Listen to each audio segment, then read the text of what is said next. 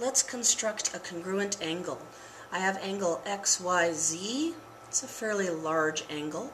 The first thing I need to do is give myself a nice straight ray to work from. So I'm going to use my straight edge. I'm just going to give myself a nice ray. Okay, so we made ourselves a nice ray to work from. This could also be like our endpoint Y here. I'm going to take my compass and I need to start from Y, open the compass a comfortable amount, and draw a nice arc through both rays. Now I'm going to keep the same compass setting. It's really important that I not change that. I'm going to come down here, put my compass point on my new Y, and I need to make an arc that's visibly larger than the other one. See how much bigger that is? Now what I'm going to do is use my compass as a measuring tool, and I'm going to measure this arc inside the two rays.